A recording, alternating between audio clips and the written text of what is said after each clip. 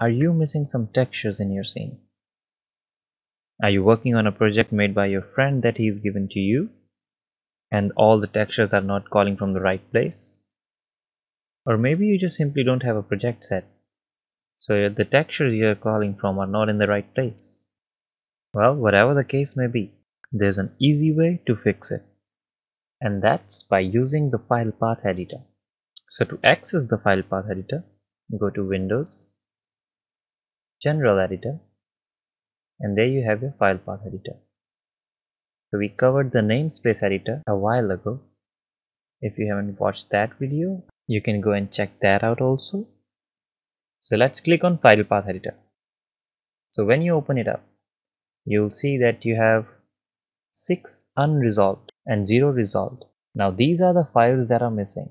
So you see the cross button right here. If you have your files all set, this cross will turn into a green tick mark. So you do not have these files. Now there are some options. If you just made a change yourself, you can click on the refresh list and it's gonna refresh and check if any of these issues have been resolved. You can click on repath files. Now this button will tell Maya that the textures you're looking for are not in this directory. They are in some other directory.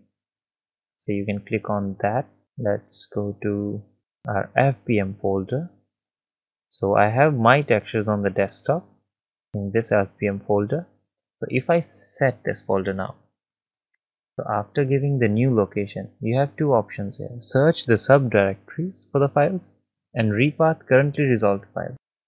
So if you already have some files that are resolved and they don't need much attention, you can still repath the same if you have the same texture in other location also. Now with this button, you can search the folders inside this directory and other folders and subfolders in it to search for your texture. So you can preview if it's gonna solve something. No appropriate attribute item has been selected to do repath.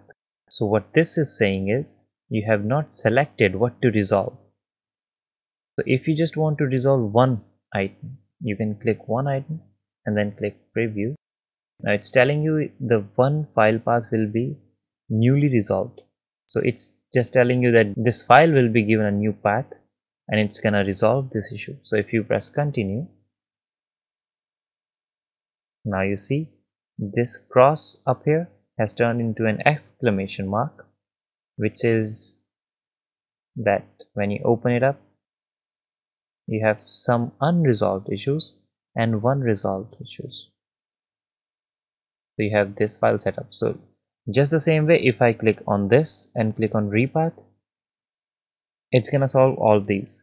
But let's click cancel for now. So that's the usage of the repath files. Now the other major useful function in the Filepath Editor is auto resolve. So when you click on auto resolve, it's gonna do all the major work for you. So all you need to do is you can select the base path. Now this base path means where your files are currently located. So let's say, for example, you have your files in the D drive, and the D drive has all your other work files, entertainment files, personal files. D drive has all of your things that are in your computer.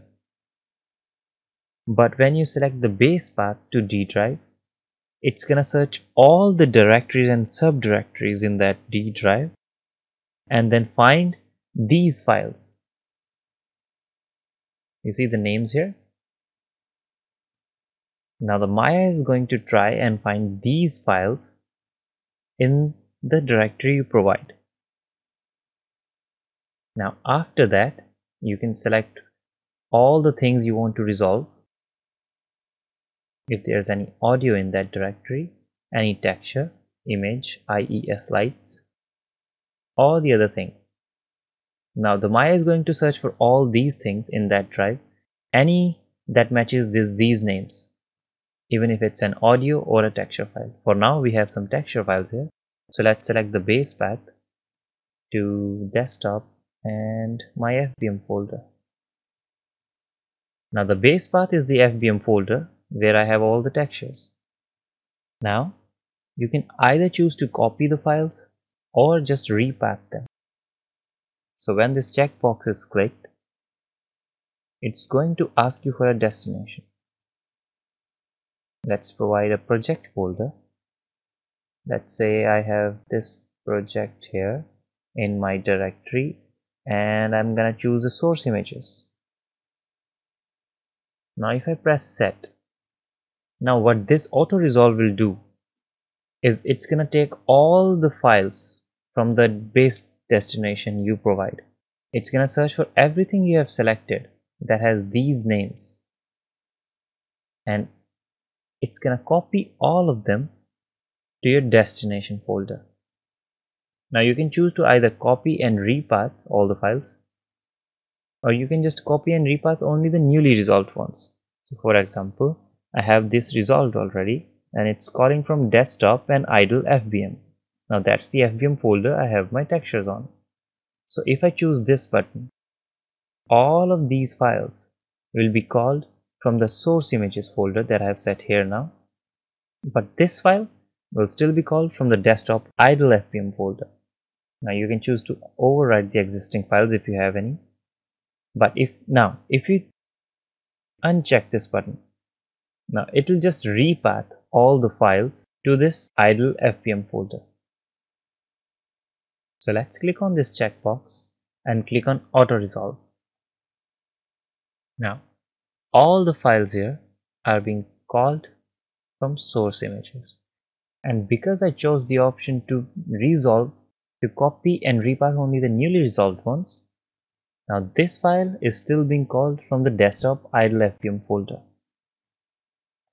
If I do the same again and click on copy and repath all,